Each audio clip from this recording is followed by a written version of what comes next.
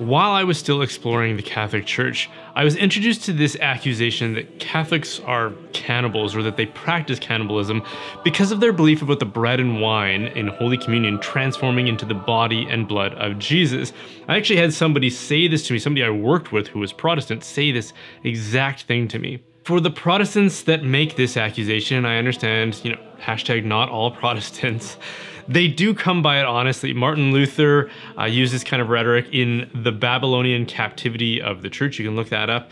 And in John Foxe's book of Martyrs, he describes the Catholic Mass as detestable cannibalism. And for me, as I learned more about church history, I was startled by the parallels that this accusation draws with historical events of the very earliest Christians who were persecuted by pagan Romans under this exact same allegation. A Roman rhetorician named Minucius Felix famously made this claim and would spread it around to anybody who would listen, especially high-ranking officials within Rome, which prompted responses and explanations of what Christians actually believe in their theology and what they think is going on in their Eucharistic celebration by characters such as Hippolytus and St. Justin Martyrs, specifically that a prayer of blessing would be made over the gifts of bread and wine, which then become the body and blood of Jesus. And this reveals two, I would say, very startling things to me. The first is that for Protestants who made and continue to make those kinds of accusations,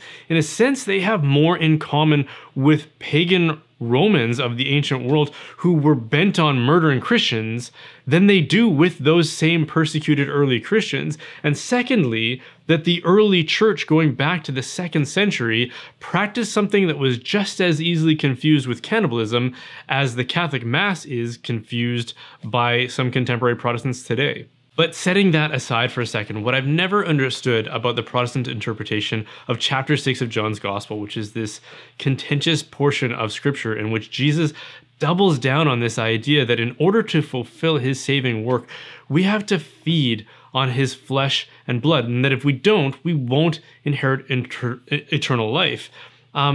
This interpretation that it's just some kind of symbolism or metaphor is strange to me because it doesn't escape the fact that if he were speaking literally, it would be offensive. Because if you find the literal meaning of those words offensive, then you should also still find the metaphorical meaning of those words offensive. Because as we all know, Jesus did use metaphors and hyperbole. He said, "I am the way and the light" at one point. And another time he said, "I am the vine and you are the branches." And those are pleasing images and associations. But what if he said something crazy like, "I am the stalker who you went on a blind date with and now I won't leave you alone. My love for you cannot be resisted." Like any sane person would be like, what? That's weird and creepy. But what if his PR handler was like, "Oh, don't worry, it's okay. It's just a metaphor." Wouldn't you still be like, "I don't care, that's a weird, disgusting, and offensive metaphor, and it says a lot about the person who's using it"? If the literal meaning of Jesus' words in John chapter 6 are offensive, the symbolic meaning should be too. If you think it sounds like cannibalism, then metaphorical cannibalism doesn't make it any better. But the thing is, if you spend any time contemplating this, you should realize that it doesn't have anything to do with cannibalism, either the literal or the metaphorical interpretation. Cannibalism is a violent act that requires the life of someone to be extinguished in the process. In the case of communion, there is no violence, and the victim is one who cannot die, whose life is overflowing for those of us whose vitality is in decline. He has life in abundance, and now because of the incarnation, that exists in a physical sense. And for those of us who are not merely spiritual, but also physical bodies in need of physical replenishment, this can be an antidote to our situation. Remember, God invented eating as the means by which the body is restored to life. And he has used this mechanism in salvation history. Remember the sacrificial lamb slaughtered to save the Israelites from the last plague in Egypt, the angel of death who would pass over their houses if they followed this ritual, and they sacrificed this lamb. Well, recall that they not only had to sacrifice the unblemished lamb, but they also had to eat it. There's also God's idea for infants to feed off of their mother's own bodies as a beautiful expression of self-sacrificial love, as a mother gives of her own body to feed her child. So too, Jesus offers his own body to feed us physically and spiritually. And if God could do that, it would make a lot of sense that he actually literally would do it. And of course, it's silly to say that God couldn't do that. Of course, God can do that. He can transform bread and wine into his body, blood, soul, and divinity, so that as they are consumed, they are synthesized into our own bodies, and then we become partakers, literally, in the incarnation of God. Like the old saying goes, you are what you eat. We become Jesus' body, which scripture affirms over and over in multiple passages. So we know that God could do this thing if he wanted to, but would he?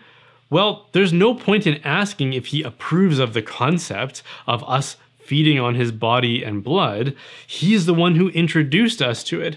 Again, whether you think he's speaking literally or symbolically in John 6, he obviously approves of the concept. And since nothing restricts him from being able to make that concept a literal reality, why wouldn't he? But I also find that given what non-Catholics believe about the nature of faith and salvation, it's a strange thing to conclude that what Jesus is instructing us in John chapter 6, as well as at the Last Supper, is merely a symbolic religious ritual. Because this is something I've heard Protestants accuse Catholics of countless times, that we're trying to work our way to heaven with all of these religious obligations, and that all that is needed is belief in Jesus' sacrifice and that it has atoned for our sins. But the thing is that whatever it is that Jesus is describing in John 6, he specifically makes it a condition of our salvation. He says that we have to do this thing, either the literal or the symbolic eating of his body and drinking of his blood, to gain eternal life, and that if we don't do it, we will not have life in us. So if you take the interpretation that this is all just a symbolic concept and that Holy Communion is a mere ritual of remembrance, then you have to somehow reconcile yourself to the idea that a mere ritual is necessary for our salvation, or find yourself in opposition of Jesus' own words and instructions on this, which is the very thing that Protestants are in the habit of criticizing Catholics for, relying on rituals to work our way to heaven. But we don't think it is a mere ritual. We think that it is what he said it is, the bread of life that enables us to live forever. So maybe Holy Communion isn't just a mere symbolic ritual, because such a thing can't be the means of our salvation. Instead, maybe it actually does something to us. Maybe we are made like Christ as his saving sacrifice enters into our bodies, not just as a concept of belief in our minds, but in our physical selves. Maybe this is how Jesus enters into us and remains in us, just as he says in verse 56. That would make a lot more sense than Jesus saying that a symbolic religious ritual is necessary for us to gain eternal life. I don't think that Catholics or Protestants should be able to get behind that interpretation. Hey, thanks for watching that. If you made it this far, it's either because you fell asleep or because you really like me. And if it's the latter, I feel okay asking if you would consider helping me out by subscribing, liking, sharing, and if you really like me, consider supporting my channel by joining the reinforcements, where you can get opportunities to interact with me and others personally. You can sign up at brianholdsworth.ca. And if you're looking to buy or move, consider using Real Estate for Life. They are a network of real estate agents that will share your pro-life and pro-family beliefs, which are pretty important when it comes to making a big decision like finding a house. You can find them at realestateforlife.com.